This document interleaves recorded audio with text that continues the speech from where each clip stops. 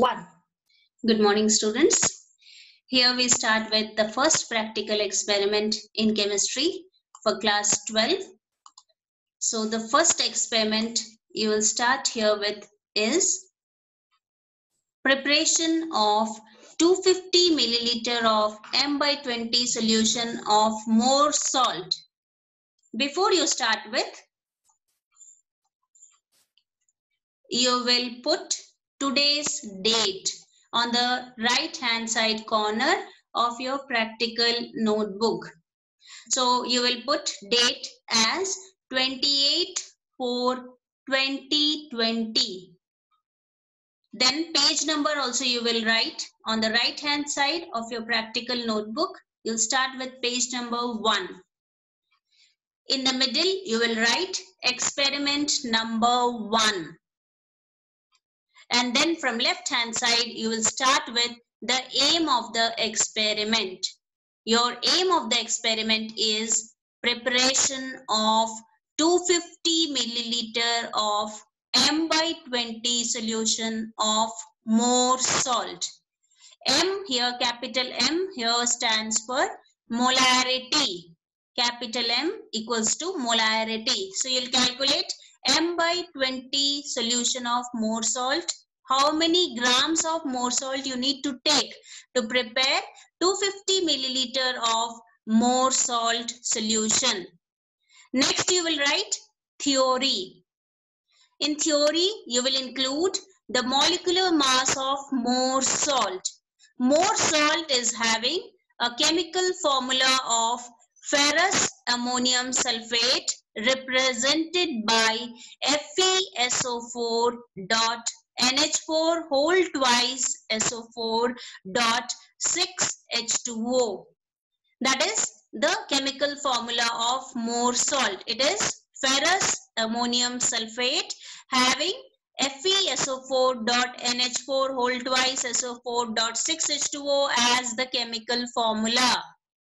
And when you add the atomic masses of all the elements here, some of the atomic masses of the elements which are present in Mohr salt, when added, it results in giving you 392.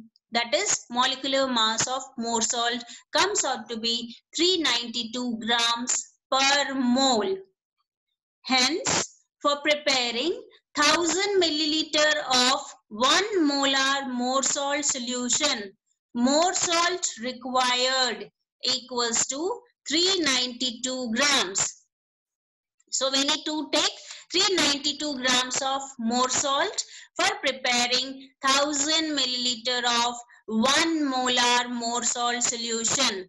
Therefore, for preparing 250 milliliter of M/20 Mohr salt solution, Mohr salt required equals to 392 divided by 1000 into 250 into 1/20, which gives you the value as 4.9 grams. So we need to take 4.9 grams of Mohr salts to prepare 250 milliliter of M/20 solution of Mohr salt. After theory, you will write apparatus, chemicals required. Next subheading you will include now as apparatus, chemicals required. In that you will write watch glass, weight box, 250 milliliter beaker, glass rod, 250 milliliter measuring flask, wash bottle, Mohr salt, conch H2SO4 and distilled water.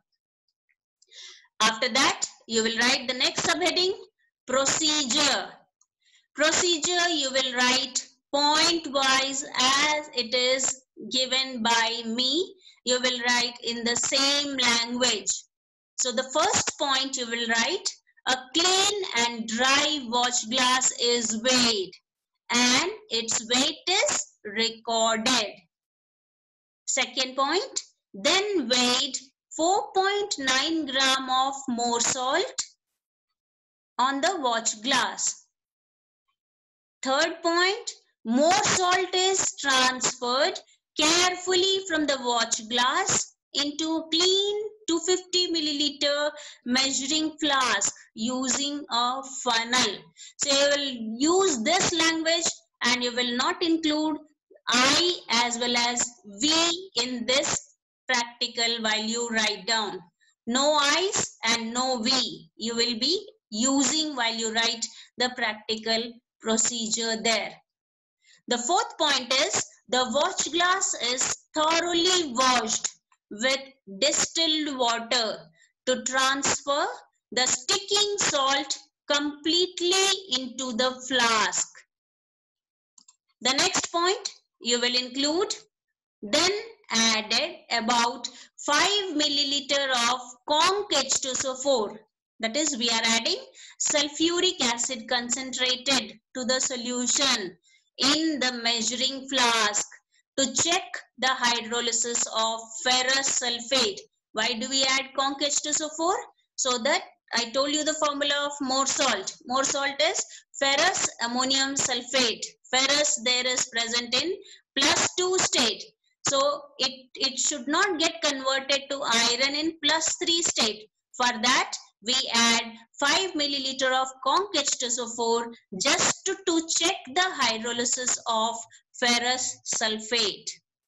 Then added enough distilled water to the flask carefully, and the last few drops of water are added with dropper until the lower level of the meniscus just touches the mark on the measuring flask.